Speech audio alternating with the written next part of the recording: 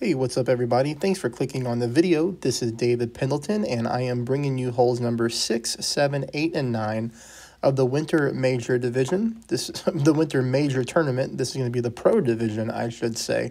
So this is going to wrap up the front 9. Both of my pro accounts are actually sitting at the exact same score with a minus 15.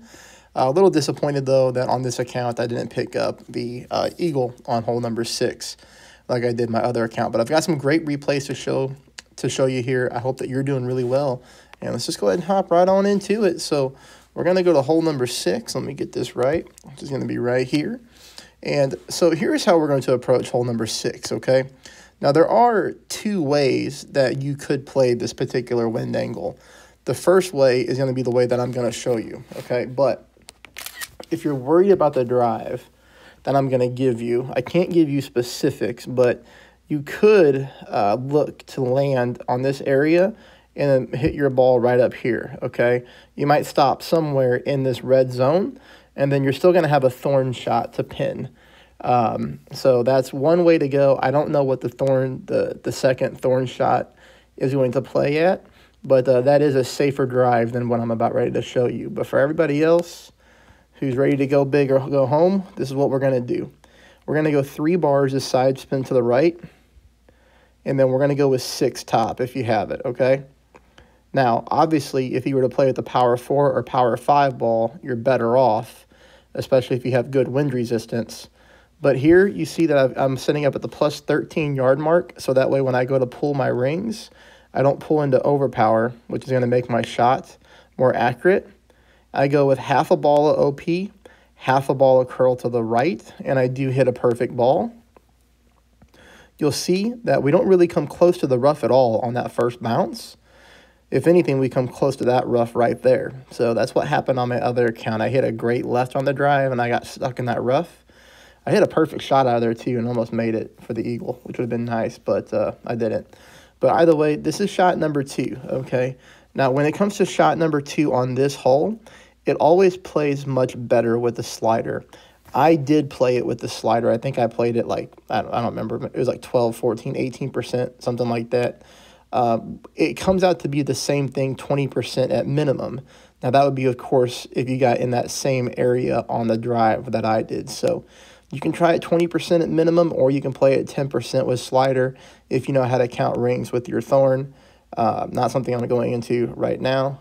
Maybe I'll make a video on something like that down the road. I always say that, but I never have time. But regardless, 1 bar of backspin. It is important here that you do play this shot with half a bar of side spin to the left.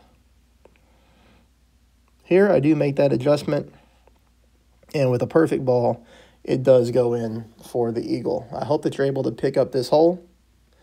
I don't think a lot of players who are playing with free-to-play balls are going to pick up this hole as much as others are who are willing to spend up and use money balls. Because with the right money ball, you could send the drive pretty far up the fairway, which I've seen quite a few times against my accounts when I was practicing and when it came to real mode. So everybody was using a money ball on that hole.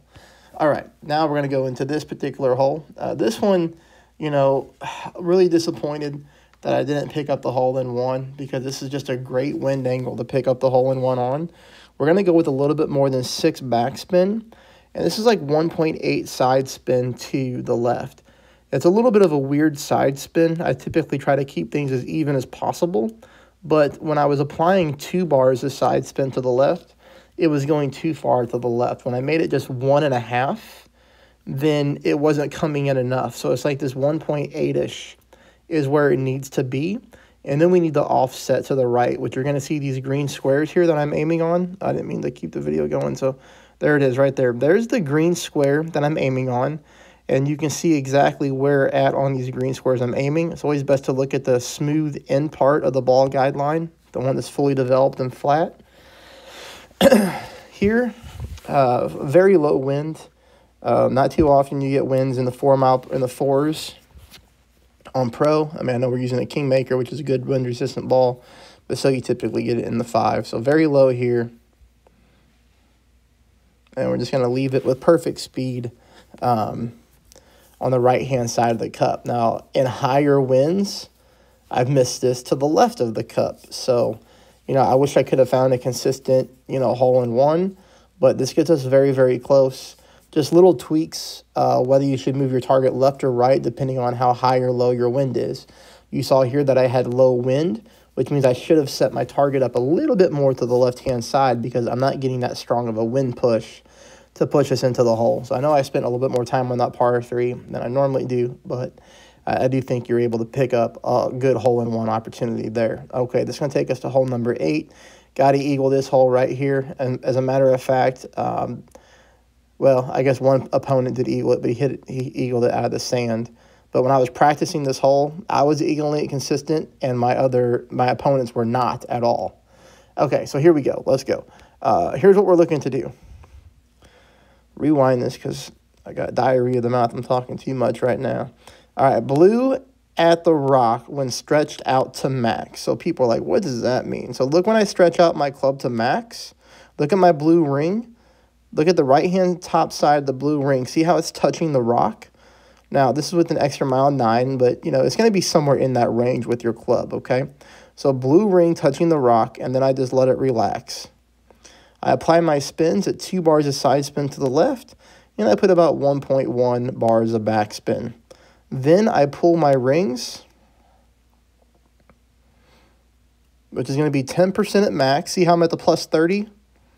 When I pull my rings, I go to the plus 16. We want to push it back up at least 10 yards, okay? You could do a little bit more if you wanted to, but 10 yards is pretty consistent.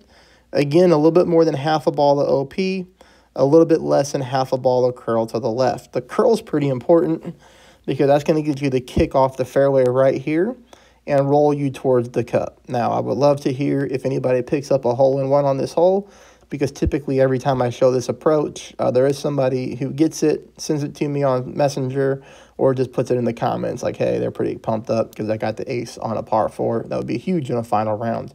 Takes us here to hole number 5. Hole number 5, I went ahead and just played it with a Titan. I mean, we're getting a great tailwind push here. Now, I will say that I played it pretty conservative because I wanted to make sure I picked up the eagle. And so what I mean by that is I went ahead and adjusted 10% at max, and then I just let it sit right there.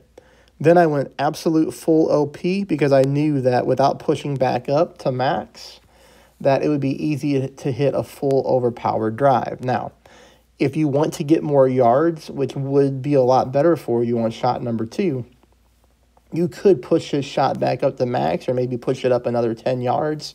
Whatever you want to do. But if you do that, now, of course, that's going to make your needle shaky, which is going to be a lot harder to hit perfect.